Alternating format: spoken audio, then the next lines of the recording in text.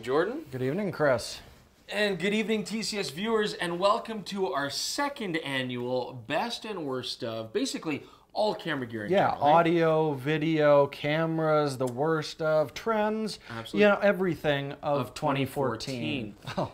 Now, last year we got just slightly tipsy, but this year we are going to make it far more interesting. We're playing the gentleman's game of chess, and the stakes are higher because, Jordan, what do you have in here? I have full shots of rum. Yes, dark rum. Yikes. And I actually have full shots of Sambuca, which I hate, by the way. I use it for cooking and flambeing, but for the TCS viewers at home, and to keep things, opposite in color, I'm going to drink it. Oh, I'm not looking forward to it. You're taking the hit on that one.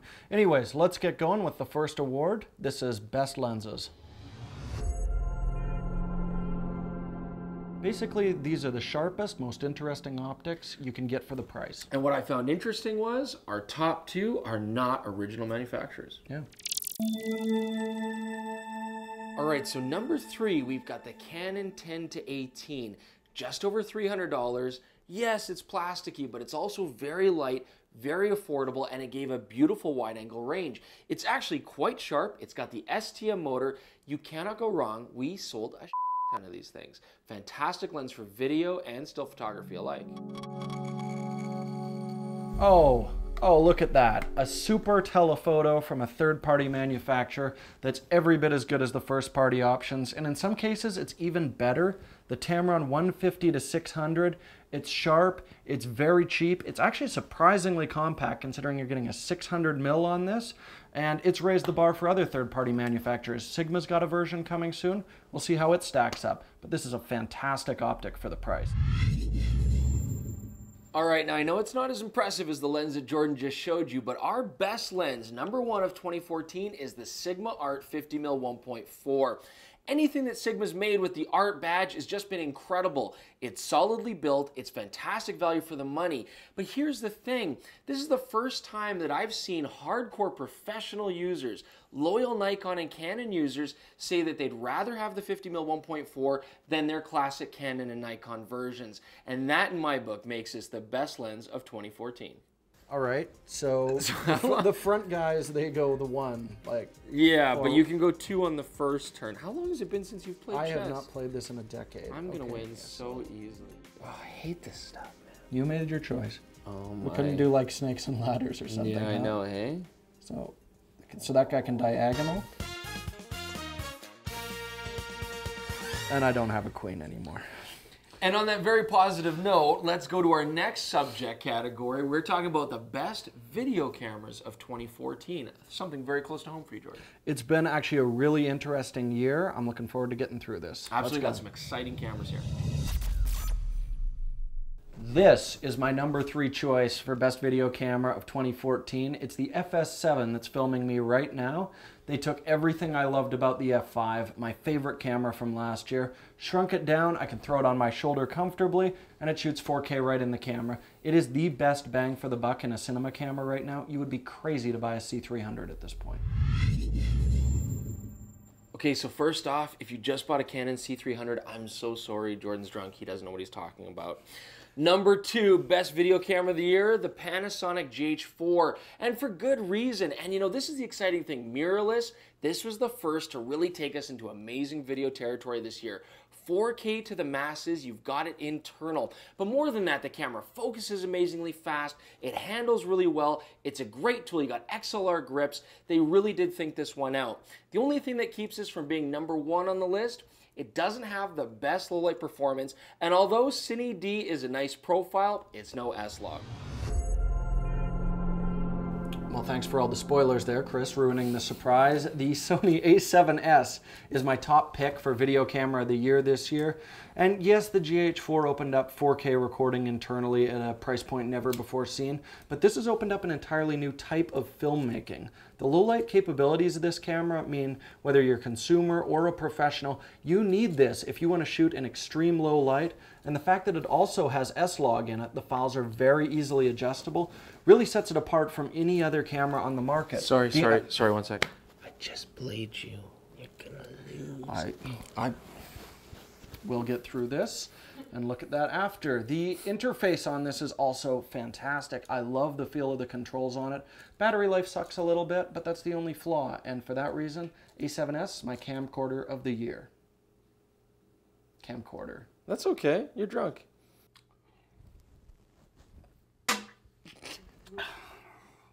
Let's do more awards.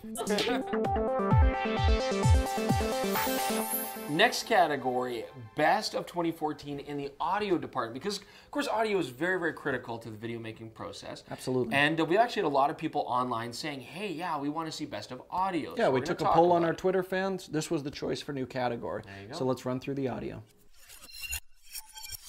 All right, so best of 2014 when it comes to audio is actually not a microphone, it's the Invisolav by Rode. You may have noticed watching our videos that we went from external clipped-on lavs to invisible lavs. And that's thanks to this amazing rubber product. You wear it over the capsule against your body. Basically, it eliminates rubbing and lets you keep the Invisolav out of sight. Check it out. Ooh, there it is. Works fantastic. All right, our second favorite piece of audio equipment this year is the Zoom H5. Now, the H6 came out last year. It's a wonderful audio recorder, but it did have 6 channels. And for a lot of use, unless it's, higher end production or you need to pad your audio, it's a little bit excessive. This is the perfect little device for me. I get all the things I loved from the H6. I get the control dials right on it, which are silent. But what's also nice is it gives me access to all of Rode's plug-on accessories. And there are some great mics in it. This shotgun, they do an XY microphone, an Omni. It's a great versatile device. If you're going to get one audio recorder, this would be my pick. So, best audio piece of equipment for 2014, number 1 is the Sony UWP D11. We use it all the time. You've got one-touch auto scan for local clean frequencies. Can't be easier to sync up your mics. You've got digital boosting, which at this price point makes it fantastic value. We used to use the Sennheiser G3. It was a tinny mic. Now that we use this, we have a mic that doesn't sound like a piece of shit. It's perfect for picking up Jordan's slurry voice right now. After the 4th, it's actually quite pleasant. Check. And drink. Jack.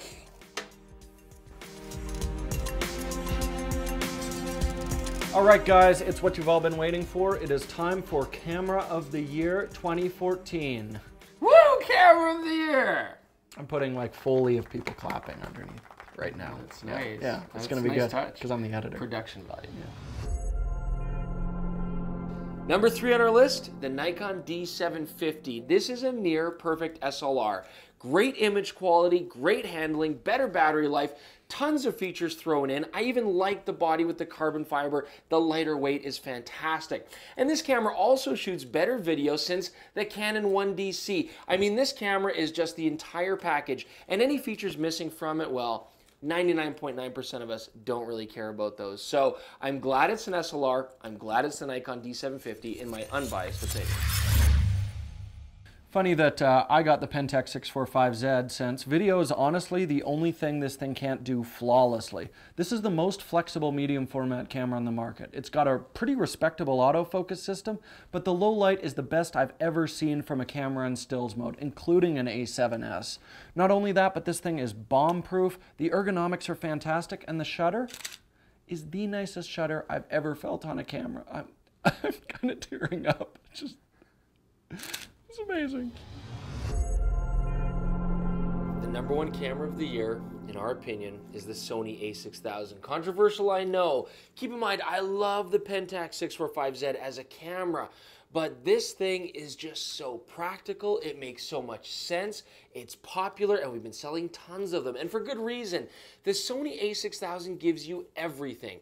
It's small, great image quality, fast focusing, fast frame rate, feels great in the hand, has good lenses. I mean, this camera just fits so well into families, people traveling, professionals is a separate camera. Shut up, Jordan. I don't mean it literally fits into families. And here's the most important thing to me. The Sony a6000 is single-handedly leading the mirrorless revolution. This is the camera that's going to take over small SLR cameras on the market, and for that, I think this is a huge winner.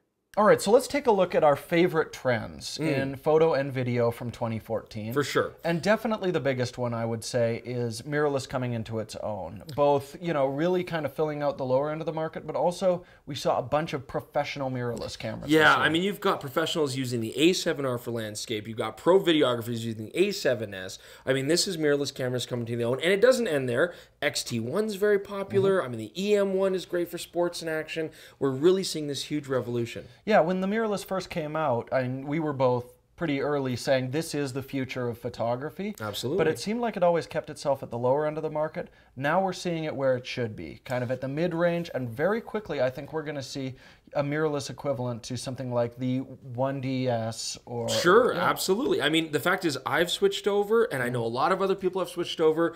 I think we've got a solid case now for, you know, the demise of SLRs at the expense of mirrorless taking over the market. I think so too.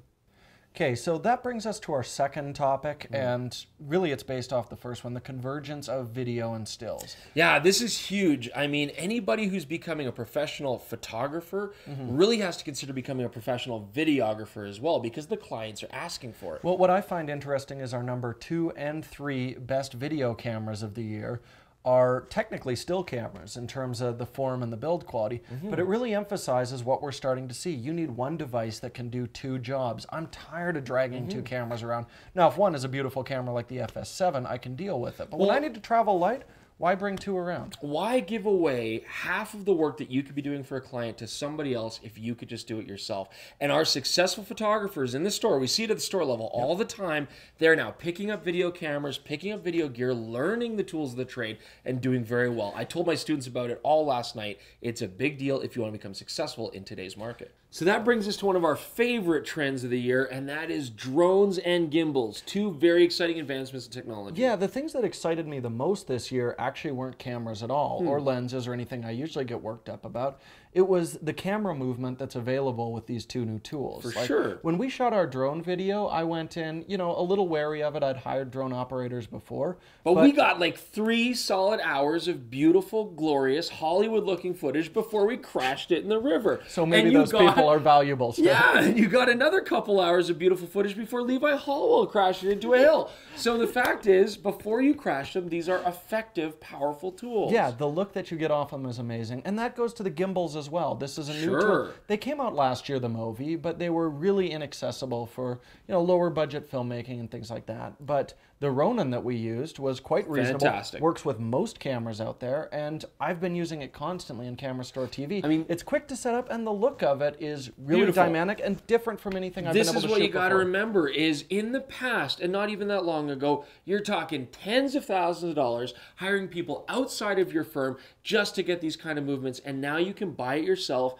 do it yourself, and get beautiful production I'm value. unbelievably awkward, and I can use both of these tools. Oh, and this, Jordan, my friend, is checkmate, which means you have to drink of your king's sweet, sweet nectar. There you go. And you know what? This is a good time, too, an apt time to go into worst products of the year, cameras, audio. I want you to drink all the rest of those while we talk about this. All right, so Jordan, you wanted to start this off. What's the worst piece of audio gear? I mean, there's worse pieces of audio gear, but I want to send a message to Rode, because their video might go, I mean, it's an okay microphone, but it's a $100 microphone, you know, nothing too impressive. But the packaging on this thing is peppered with Canon DSLRs all over it, which have preamps, and this thing has no amp. So unless somebody's standing in front of the camera screaming at you, if you use this on a 5D or a 7D, it's going to sound awful. I mean, okay, the audio quality is good out of the mic, but what we're really crapping on is just unpowered mics in general marketed towards DSLR users. You're going to get terrible hiss, tons of background noise. It's just no good. Get preamps in your mics, spend the extra money. Get a good Video Mic Pro. Come on, people. All right, so number 3, worst camera of the year. I'm going to give it to the DJI Vision Plus camera on the Vision 2. And you know, you may not have even heard of this camera, but this is the camera that's built in to the DJI helicopters, you know, the drones. Everybody should be using GoPros on these things with gimbals, because the Vision, it just has poor compression. You fly over a landscape and just everything shimmers. It's a totally over-sharpened image of it. It's an inexpensive way to really enjoy shooting, but the quality that comes back is terrible. That's the problem. There's a silver lining, though, and that's that DJI seems to recognize that the camera is actually an important part. It's an important part of a camera. And so what they did is they put on a camera in the Inspire that gives us flat profile, beautiful quality. They have learned from their mistake. But yeah, if you're going to use a Vision Plus, don't use a GoPro instead and save yourself the hassle. Well spoken. Drink it. Okay, the second worst camera of the year, in my opinion, is Canon's G1X Mark II. I want to tear this apart because, frankly, like, the image on it, it's a really big imaging circle, so the quality should be really good. I expected this camera to do beautiful SLR quality. It has outdated, slow focusing. The video on it is terrible, frankly. But more than that, we would expect very shallow depth of field with a big sensor and very good low light performance. But like, there's smaller cameras like the RX100 Mark III, and especially the LX100 that have just come out, which are every bit as small, but the image quality is so much more compelling off of these things. That's the thing. These cameras almost made it into our list of top cameras of 2014 because they're so good. They're so small. They're fast. They've got great low light performance, great manual controls. You know, when we reviewed the G1X, just because of its slightly bulkier size, and, you know, we just kind of felt it didn't fit anywhere. It's like, you can get smaller and better, or you can get larger and better. Why go to this absolute piece of dog? I feel so bad for this camera, doing this to this camera. Why? It's awful. It's the Pentax KS1. And, you know, for me, why I think this camera is so awful is because, frankly, you probably haven't even heard about it. Nobody has bought it. Nobody cares about it. Why did they make it? Okay, so when I think of Pentax, there's a few things that jump into my mind.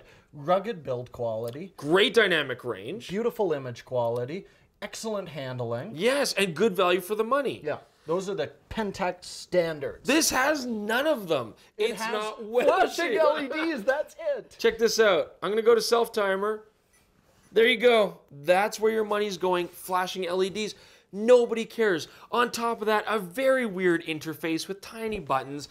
The camera has no weather sealing, which is a hallmark of Pentax cameras. And let me point out that this costs substantially more than a Pentax K50, which gets you weather sealing, great manual controls, and more dynamic range, and no flashy blinky lights. No flashy blinky lights. Exactly. Or you could get the K500, which is essentially the same camera, and then you're paying like $300. It's insane. So where does the KS1 belong? Nowhere. I feel so bad. I'll tell you where it belongs, as the worst camera of the year. Now please keep in mind, we gave the 645Z its kudos. Pentax, Ricoh are the only company that could possibly screw up this bad in one area and then do so good in another.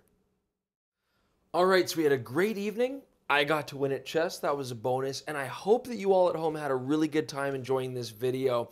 You know, it was a very interesting year, 2014, in the camera business, and we're very eager to see 2015 come around. Check out our new videos next year. We hope you guys all have a happy holiday. And also remember, you can find us on Instagram. You can talk to us directly on Twitter. We actually answer back. And of course, subscribe. We deserve it. So, Chris Nichols from the Camera Store and my lovely co-host, Jordan Drake, there he is. We're wishing you guys a great new year, and we'll see you next year.